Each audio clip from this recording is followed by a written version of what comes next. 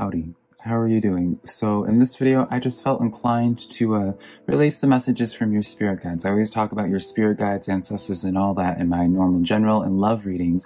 And I figured why not just start doing some spirit guide messages as well for the zodiac sign. So,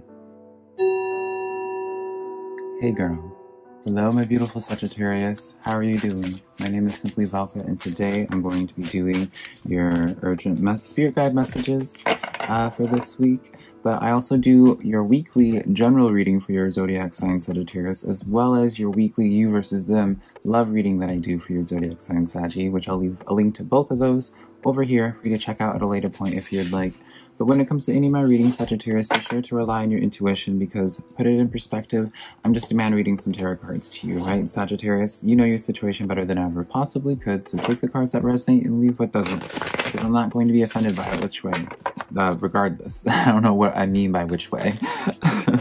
And if you find some cards that resonate with you, Sagittarius, I would appreciate it for you to give me a like and subscribe because it does help out my channel a lot, Saggy, and I always am super appreciative of it when you guys take the time to do that for me. And finally, Sagittarius, before I get into this reading, I just want to state that this reading here is just here to give you some perspective, some food for thought, right? I'm not here to make a decision in your life because ultimately it's your life to live, it's your decision to make, not mine. So with all that in mind, let's get into this reading. Now, I do just want to point out, Sagittarius, that the Two of Discs try to come out for you. I'm putting it back just because I don't like using this deck for the starting energies, but you know, the Two of Discs does talk about a choice needing to be made. That's really what I guess I want to focus on is a choice needing to be made.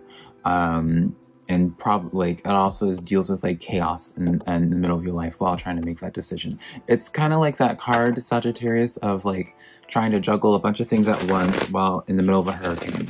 Right? It's that kind of energy. So I pulled some spirit cards for you, animal oracle cards rather for you. So let's get into those first, Sagittarius. For your first card, we pulled the Buffalo Spirit, and this is number 10 for 10 equaling to 1 for numerology. So write that down, Saggy. And the Buffalo Spirit says the abundant universe will provide. Right? Not a very impressive message just from the get-go, right? But then this is where it gets interesting. We have the Koala Spirit, number 35, equaling to 8 for numerology, Saggy, so write that down as well. By the way, y'all are the only signs I get 2 of these cards, so there's layers to why this is special. So look up 8 and 1 for numerology, Saggy. But the Koala Spirit says Spirit has a plan now.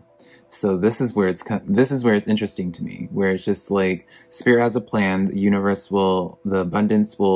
abundant universe will provide. So it's essentially saying like your spirit guides are like revving up to really provide something beautiful for you. But that doesn't necessarily mean it's always going to be sunshines and rainbows, does it, Sagittarius? If only, honey, it was that easy. But it never is, sadly. So we have to take what we can get. And so the tarot message, as well as the middle of the theme here between these two cards, is the Tower card. Now, so this is probably a little bit why Spirit is trying to let you know, being like, hey, like, essentially like having faith, release your sense of control of the situation, and just allow things to happen, going with the flow of the universe rather than fighting it. And the reason probably is because Spirit's going to be tearing down some stuff in your life. The Tower card does represent, I would say it's not, I wouldn't say sudden necessarily, Sagittarius, but I would say that you can kind of expect some action coming in for you soon. Definitely some stuff to probably release. If we're going to associate it with that Two of Pentacles, I guess what I'm getting at is you probably are already dealing with like the precipice of it. You know, before a hurricane, I don't know why today I'm just deciding to reference hurricane, Sagittarius. But in a hurricane, you deal with like the tropical storm of things first. You deal with like the bad weather first before this hurricane actually hits, right? Or maybe you're like in the eye of the storm right now and it's just like, no, it's not like that because Eye of the Storm is like supposedly like peaceful. So yeah, you're dealing with like the tropical storms and stuff like that right before the hurricane hits, essentially, where that Tower moment is that hurricane. So it's interesting. Let's pull some cards to ooh, okay, so this Tower moment happens, Sagittarius, for you through the closure of a cycle. You have the Death card and the Knight of Cups coming in for you. Now, Sagittarius, we can take this in a couple different ways here, honestly. You can take this as a way, I initially took this as a way, Saggy, of seeing this as there being some type of closure of a cycle, some type of closure of an opportunity with somebody, something coming to an end, a chapter being closed off, putting a wedge. Well, I guess it's not putting a wedge, but like Tower moment happens for you, between you and this Knight of Cups, whether it's a person or an opportunity, and then afterwards it's death, where it's just like that death transformation, transitioning into a new energy, essentially. So it does for my Sagittariuses that are going through some type of relationship issues. Now, when I say also relationships, Sagittarius, that doesn't mean just romantic, right? When I speak of relationships, I'm speaking about your platonic ones, your family ones. I guess your family should be platonic, hello. But also, you know, just all encompassing. We have many relationships in our lives, so it's not just limited to that. But we could also take this in a way, Sagittarius, where you're having the closure, you would know, you are having a closure to a cycle with your Tower moment, to close something off, to transition into something new, Knight of Cups into a new opportunity. You would know, I say you would know, Sagittarius, whether or not which way to take this, more so because you would have already gone through a Tower moment by receiving this reading beforehand, like, right? I feel like this energy is kind of, yeah, I just feel like, especially with that Tower card, the Knight of Cups and the Death card doesn't happen until after the fact, I feel anyways. And so you kind of already, you would have to have had your Tower moment. And if you've had, then you can take it in that way. If you haven't, then you can probably take it in a way of where it's just like some type of current situation that you're dealing with that probably already was giving a little bit of signs of letting up.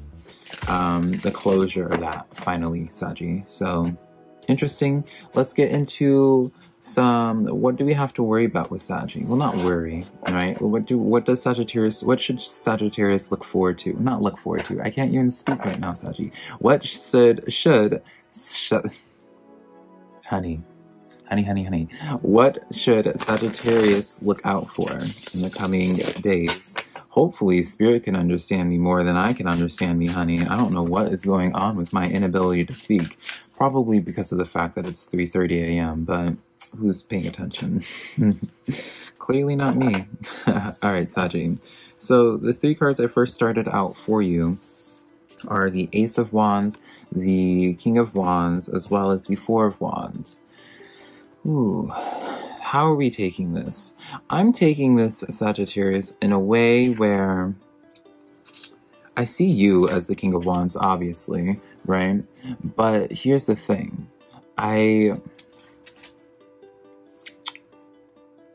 It keeps on like preferencing Sagittarius in terms of some type of connection, right? Because this is you, this is like, the King of Wands represents like forward, passionate movement. Ace of Wands comes in kind of signifying that as well, really claiming your power and just kind of like the go-ahead with something. And then the Four of Wands comes in, all fire energy, all wands, comes in where it's just like that wish fulfillment, but it's something that's already been there. So this is where it's interesting, Sagittarius, because I'm like, what's going on here? Let's go in a little bit deeper. But it does seem to be signifying something in terms of that's already in your space now. Let me see. I keep on feeling like I'm not like close enough to the camera, Sagittarius. I feel like we're not be able to like maintain eye contact. You know what I mean? So we have the Knave of Wands coming in for you in the back of the deck energy as well. So all Wands cards, all fiery cards for you, Sagittarius. Very interesting. I do feel like this is addressing something that's in your space. Tower moment follows you again, Sagittarius. Saggy, I'm going to be honest here. You're definitely seemingly going through some type of transition when it comes to people close to you. I mean, I know it's probably not going to be a message that's a lot of Sagittariuses are going to hear, but it does seem to be, Spirit seems to be really honing in on some type of intimate, close connection that you have. Again, you can have intimate friendships where you just like are open and vulnerable with them, right? But I do kind of see this as like something coming up relatively quick with all these fire cards, Saggy.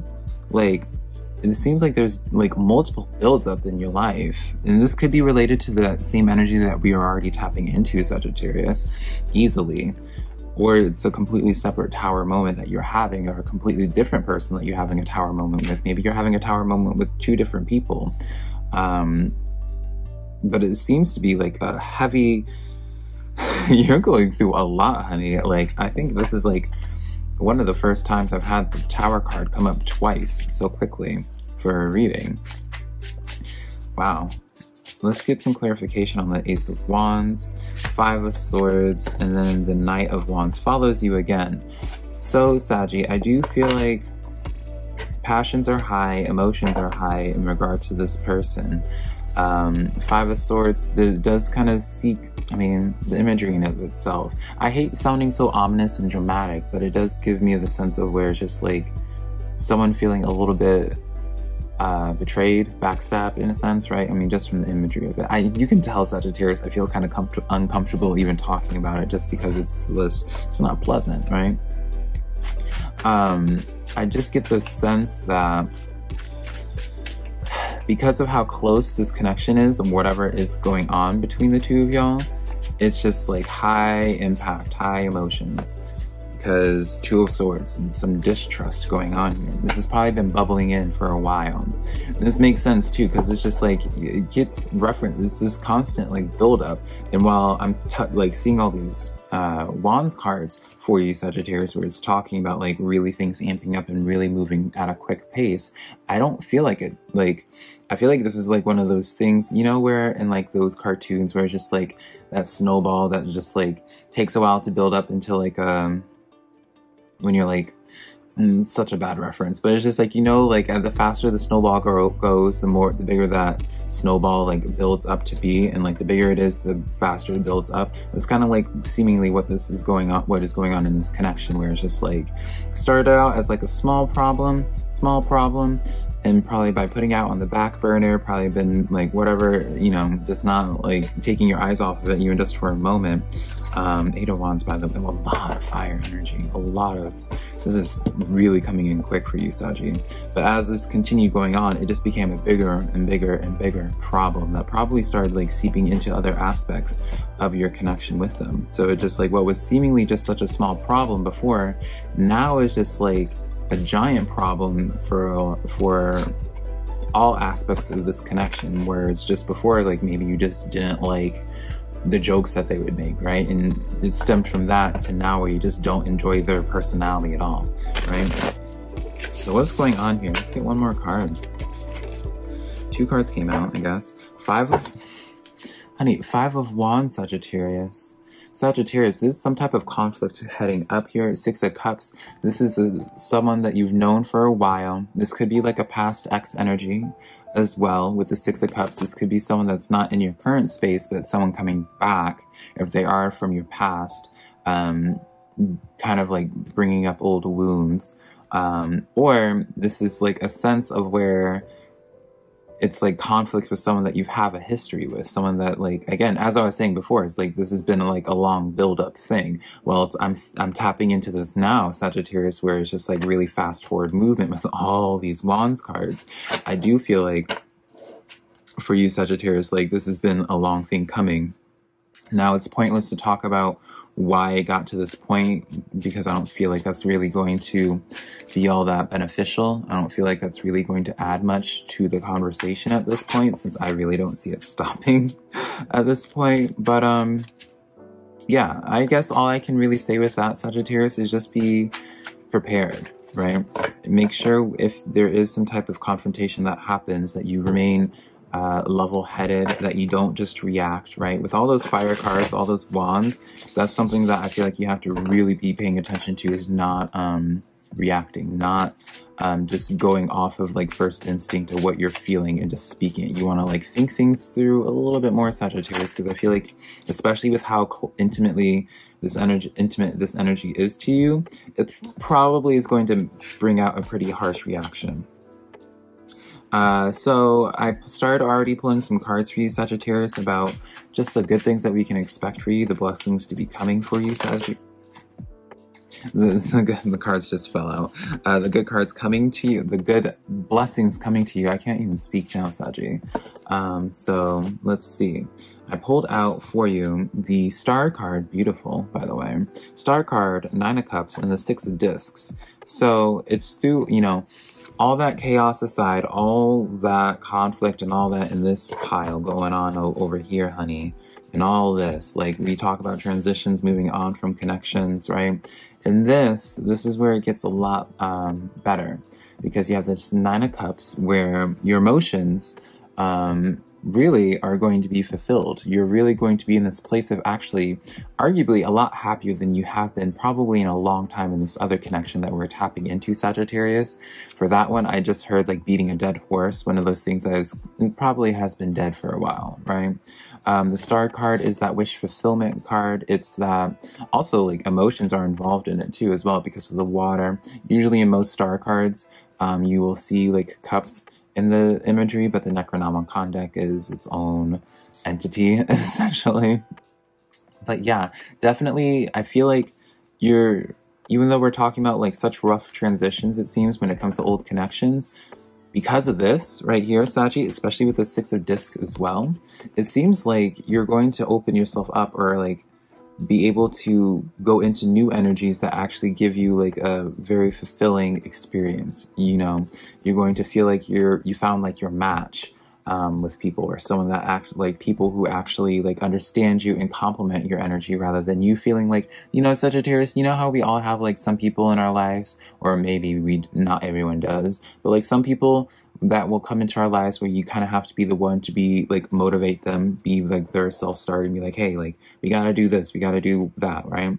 Kind of just convincing them to like want a better future for them as well, even though it's like a full-time job in and of itself, just to like keep ourselves motivated, right, Saggy? I feel like with this setup here, you're going to really be walking through all that chaos, through all these tower moments, these transitions that you're going to be experiencing, Sagittarius, seemingly starting to really open yourself up and making space, essentially, to allow just kind of like new energy to come through, right? Especially with that 6 of Cups energy. It's one of those people it's probably one of those people, you know that saying, Sagittarius, where some people are meant for a season while other people's are meant for a lifetime, and all that phrase. You probably just were with somebody that was meant for a few seasons in your life, and then it probably started becoming stale, and then became stagnant, and then it's just like both you guys are just keeping the connection going just out of habit and feeling obligation to one another, rather than actually feeling like an actual like calling to one another anymore. I really do see this as like kind of like the rainbow at the end of all this chaos that you deal with, all this transition from this old energy. It's gonna feel really rough, essentially, initially, Sagittarius, but in the long run, as long as you practice some patience, as long as you practice some faith, realizing that Spirit has a plan, honey, and the abundance will be provided from the universe, right? Like, trust in that, honey, because it may not feel like it, especially in the beginning phases, honey, when you're letting go. All that chaos happens, those tower moments, honey, it definitely is not going to feel like it. But I promise you, in the long run, you're going to feel so much better. In the long run, you're going to be able to look back and be like, okay, I understand why I had to like deal with this person, or deal with this situation, deal with this conflict, because it really allowed you to just open so much up to these new energies that you probably wouldn't have been able to before, because you're just so distracted and trying to make it work with these old energies, just probably out of pure obligation rather than actually wanting to continue on with the connection. But Sagittarius, that's the reading that I have for you. If you enjoyed this reading and it was of resonance, be sure to let me know in the comments below. Be sure to give me a like and subscribe, Sagittarius, and then share my videos with a friend that you think might be into my messages. Until next time though, Sagittarius, I love you so much. Bye.